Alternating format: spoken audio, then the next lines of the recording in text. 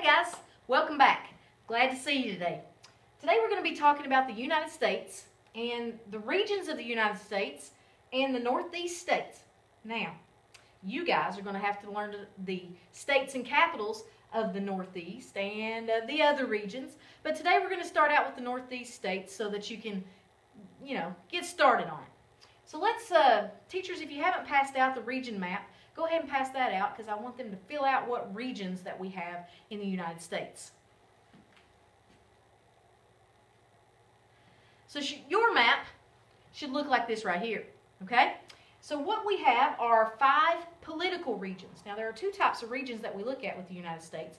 One of those being a physical region, which means it would be based on like mountains and lakes and rivers. The other is based on borders, like state borders. If you look, you see Kentucky here. The political regions are based on the state borders, okay?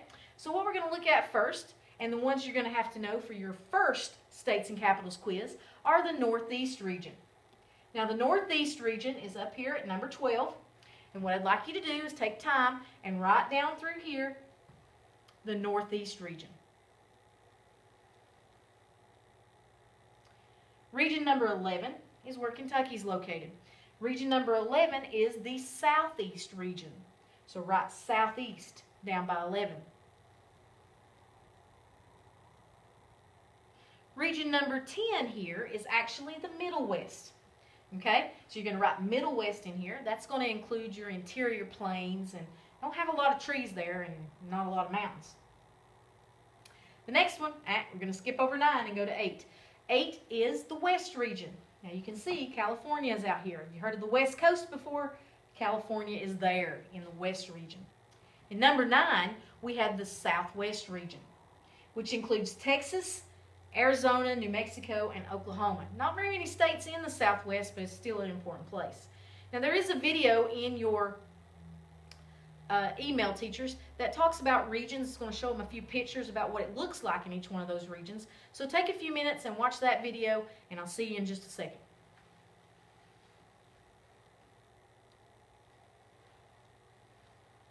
Alright, so I hope you enjoyed that video. Now we're going to talk about the Northeast.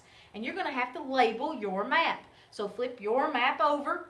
That kind of looks like this, except mine's a little bit more bigger so that you can see it. But we're looking at the Northeast region.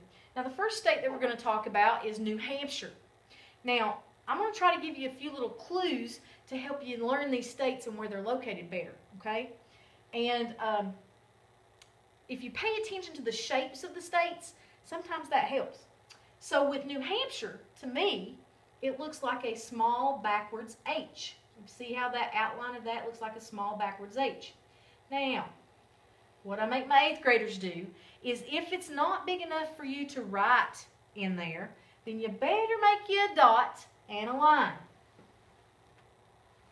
So, there's our dot in New Hampshire and our line. That lets me know that that's where New Hampshire is. Now, you could write New Hampshire over here and not have anything close to it, and I wouldn't know which state you were talking about, would I? But with a dot and a line out to New Hampshire, I know that you know that's New Hampshire, okay? The next state you're going to do is Vermont. Now, there's a little key with this one, too. To me, a lot of people get Vermont and New Hampshire messed up. Vermont looks like a V, see? So we're going to put our dot and our line, and that's Vermont. The next state is Rhode Island. Rhode Island is the smallest state. Can you find it up here? I'm sure you can. See here? That little area right there is Rhode Island. So put your dot in the middle of it and a line out to Rhode Island.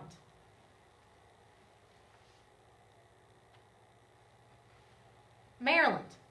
Now Maryland is a little tricky, okay?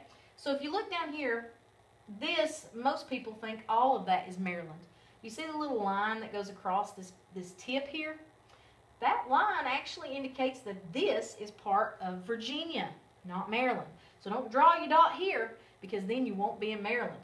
Draw your dot over here, and that is Maryland.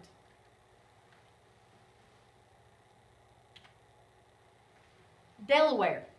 pretty close to Maryland. Looks like an L right here. Delaware. So right here looks like an L. You're going to put your dot in the middle and draw your line out to Delaware. Now I know we're making a lot of dots and lines, but if you look, that area has lots of states and they're really small, so it's hard to write in them, okay? We'll get a couple here in just a minute that you can write on.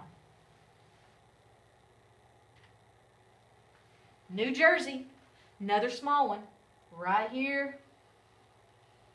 This right here is New Jersey. Make sure you put your dot in your line and write New Jersey. All right, one that's big enough to fit in there. Pennsylvania. You should be able to fit all of yours in there. I have to make mine big enough so you can see it.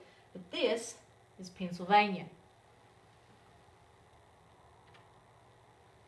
Massachusetts. Oh no, another dot and line.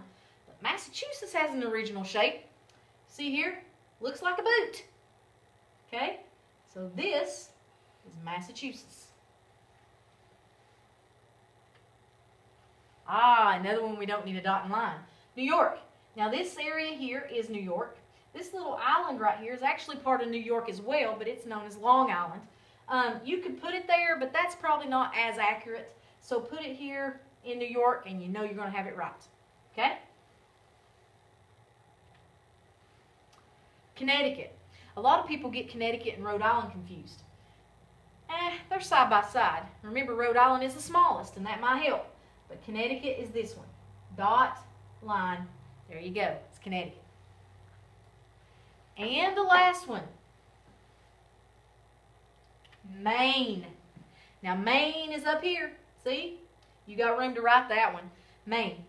Now, Maine has an interesting story. Maine was actually a part of Massachusetts for a very long time and considered Massachusetts. But then they finally decided to break away and they formed Maine.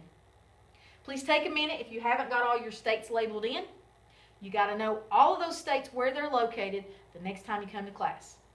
So take you a second, teachers. If you need to pause the video, that's fine. Let them do that. There's also a video that I'd like you to let them watch that is a man who is drawing on a map. It is really cool. Has some music that goes along with it and everything. I hope you enjoy it. See you in a minute.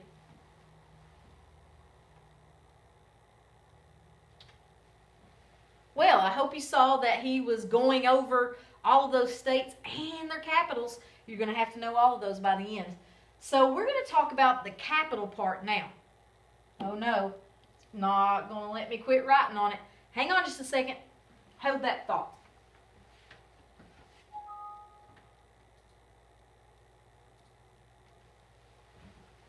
All right, I'm back. So New Hampshire. Let's talk about the different capitals. And let me just give you a hint about capitals. The more you say them over and over and over, and the more you study them, you probably will get the hang of which one is which capital. So New Hampshire's capital is Concord. So when you hear somebody say Concord, New Hampshire, you should automatically think, oh, that's the capital. Okay? Vermont, kind of an odd word. Montpelier is how you say that. Montpelier, Vermont. Rhode Island. Providence, Rhode Island. Every time I say Providence, I think of Kentucky basketball. I know that makes you it sounds funny. But Rick Pitino, don't know if you know him. Not many people like him now because now he's at Louisville. But Providence is where he came from. Maryland is Annapolis. And that's where you find the Naval Academy. Delaware, Dover. Dover, Delaware. New Jersey is Trenton, Trenton, New Jersey. Now, I don't know if you've heard that story or not, but there is a story with Trenton where George Washington crosses the Delaware River and he surprises the Hessians, which are soldiers, German soldiers, that the British had hired to fight in the American Revolution. So George Washington decides on Christmas night to go and attack Trenton. And nobody's expecting it because it's Christmas night. And he crosses the Delaware River, and I don't know if you've seen the picture or not. There's a picture where he's kind of standing on the boat, and he's kind of looking like this right here, looking over the water. Well, that is actually from that battle. That scene is from that Battle of Trenton that they won. Pennsylvania, the capital is Harrisburg. Massachusetts, Boston. Lots of things happen in Boston, especially during the American Revolution. Don't know if you've heard of much of that yet, but there's the Boston Tea Party, the Boston Massacre, lots of things that go on, and hopefully we'll talk about that sometime this year. New York, the capital is Albany.